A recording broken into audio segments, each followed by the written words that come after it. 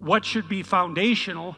And the answer might be something like practice in developing the capacity for skilled movement forward in a manner that simultaneously encourages the others that you're cooperating with to do precisely the same thing. And that's not some arbitrary ethos. It's not arbitrary, because if that doesn't happen, then nothing flourishes. And if it does happen, then everything flourishes. And it's also not relativistic in some sense, because you have to do that no matter what you're doing. No matter what it is that you're doing, if you do that well, you're doing whatever it is you're doing well. In fact, that's really in some sense how you would define well.